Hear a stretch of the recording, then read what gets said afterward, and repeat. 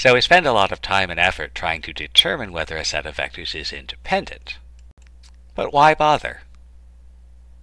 To answer this question, let's take a look at a couple of problems.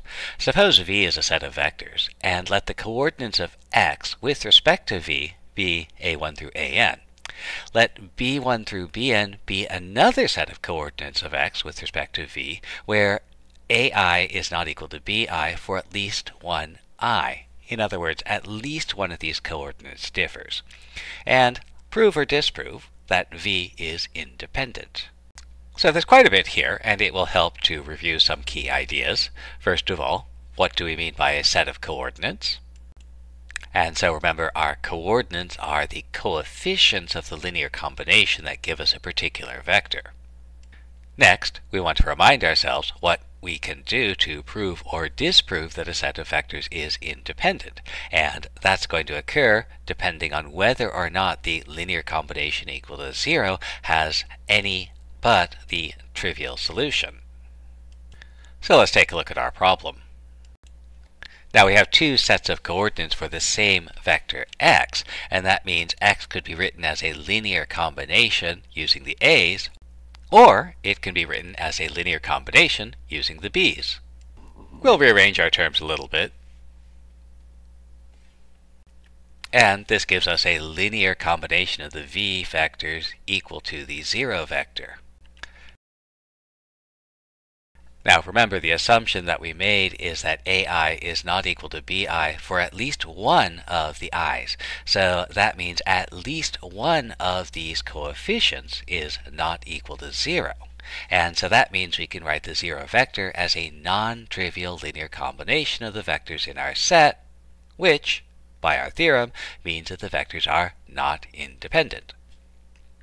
And again, a good habit to get into is to always ask yourself, what else does this tell me? And because the vectors are not independent, we also know that they don't form a basis. So let's flip the question around. Suppose our set of vectors is not a basis for the span of itself. Let's prove or disprove any vector in our vector space has an infinite number of sets of coordinates with respect to our basis. So again, we have our definition for basis, which depends on whether or not our set of vectors are independent, and we have our theorem on independence, which tells us when a set of vectors will be independent. So let's put those together. Since our set of vectors is not a basis, we know that linear combination equal to 0 has at least one solution where at least one of our CI's is not equal to 0. So let's consider some vector in our vector space. The coordinates of that vector will be the coefficients of the linear combination that give us that vector. But I also know the coordinates of the 0 vector. I know the coefficients of a linear combination that will give me the 0 vector, and so if I add the two vectors together, x plus the 0 vector will be found by some linear combination. Well, x plus the 0 vector is just the vector x, and so I have a linear combination that's equal to x, and the coefficients will give us the coordinates. Since we know that at least one of the CI's is not equal to 0, then at least one coefficient will be different. So this gives us a different set of coordinates for our vector x. And so now I have two sets of coordinates for x. So an important idea in mathematics is anything we can do once, we can do as many times as we want. So we can lather, rinse, repeat. Now that I have a set of coordinates for x, I can add the 0 vector and get a new set of coordinates for x. And again, now that I have a set of coordinates for x, I can add the 0 vector and get another set of coordinates for x. And in fact, we can generalize this. And so once I know one set of coordinates for x, I can produce as many sets of coordinates for x as I want to.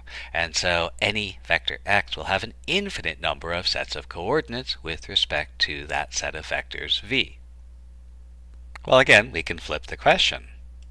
If we have something that's not a basis, then every vector has an infinite number of sets of coordinates.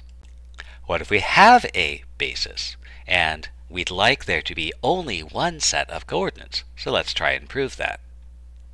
Now, a useful proof strategy. If you want to show that something is unique, you want to show that anything else with these same properties has to be the same thing. So suppose the coordinates for x are a1 through an, and that another set of coordinates for x are b1 through bn. Remember, the coordinates are the coefficients of the linear combination that give us the vector, and since they both give us the same vector, then if I use the a's as the coefficients, or if I use the b's as the coefficients, I should get the same thing. Now I'll rearrange these things so that I have a linear combination of the v vectors. And at this point I have linear combination equal to 0. And now is a good time to ask yourself, what do I know? And what we know is that our set of vectors forms a basis. And that means these vectors have to be independent, and that means the only way we get linear combination equal to 0 is that all of the coefficients have to be equal to 0. So we know that a1 minus b1 has to be 0, so that tells us that a1 and b1 are the same thing. Likewise, a2 minus b2 must be 0, and so that tells us that a2 is equal to b2, and so on down the line. And that means that ai will be equal to bi for all values of I.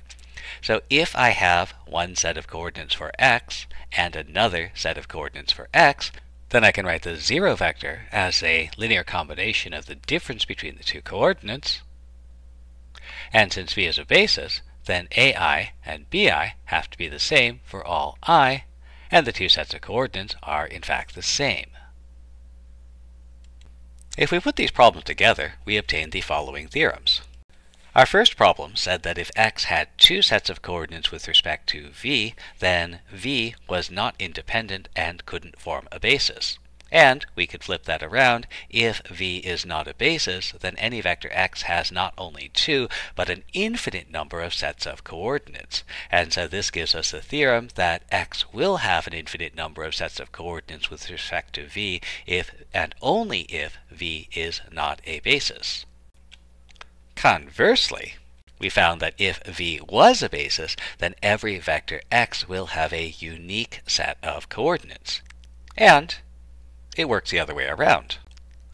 If every vector x has a unique set of coordinates, then v is going to be a basis.